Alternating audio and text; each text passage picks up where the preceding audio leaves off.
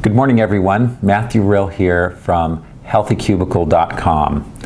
I love my coffee in the morning. I'm not sure if it's because of the sights or the sounds or the smell or how it makes me feel. But like most people who work in an office, I do tend to have 1 or 2 cups to start off my day, and it's a major part of my day. But I've always wondered, does coffee cause cancer? Anyway, I have started to look into that at length, and the answer is some great news. The answer is no. I'll link to a great article in the Journal of Nutrition and Cancer that will help summarize and give more details for this. But let me give you a general overview of several different cancers and some of the research. Pancreatic cancer, 66 different studies, no evidence of increased cancer risk. And in fact, in Japanese men, and Japan is a relatively new country of coffee drinkers, actually shows a reduced risk of cancer in men. Renal cell or kidney cancer, 26 studies, no relationship with cancer. Colorectal cancer, which is a major killer in the United States, no increased risk and perhaps a tendency of reduced risk. Breast cancer for women, a major cancer in women, generally no increased risk. And for women with a high-risk gene called a BRCA mutation, there is actually a dose-dependent reduced risk. The more coffee you drink, the less risk you have. Same thing goes with things such as ovarian cancer and endometrial cancer for women, no increased risk across the board. Liver cancer, which is associated with things like cirrhosis, perhaps because of the anti-inflammatory effects of coffee, no increased risk of liver cancer.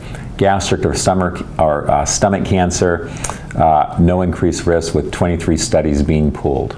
Prostate cancer for men, the studies are not quite as consistent, but there does appear to be no tendency of increased risk of prostate cancer in men. The only 2 qualifications I can come up with is pregnant women are heavy coffee drinkers. In their children, there might be a slight increased risk of blood disorders, so probably not wise for pregnant women to be heavy coffee drinkers. And in 1 or 2 studies have shown, though not consistently, a slight increased risk of bladder cancer in men. So what's this all mean, and what's the concern with coffee and cancer? Well, there have been animal studies that have evaluated the caffeine molecule, which has shown a tendency of increased risk in cancer from caffeine.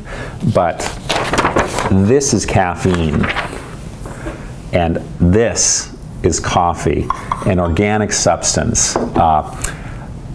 Coffee has many different substances in it other than caffeine. It has antioxidants, it has terpenes, it has a wide array of other active substances, and some of those have been shown to protect against cancer. Cafestol and kawiol are found in oils, decrease mutagenesis. Diterpenes decrease the toxicity of carcinogens, and the antioxidants such as caffeic acid and chlorogenic acid can decrease DNA degeneration. So when you're drinking coffee, you're not drinking caffeine. You're drinking caffeine mixed with some very potentially protective substances for cancer. So anyway, at least for me, I now feel very comfortable having 2 or 3 cups of coffee a day, and I hope this helps you feel a little more comfortable too. Cheers.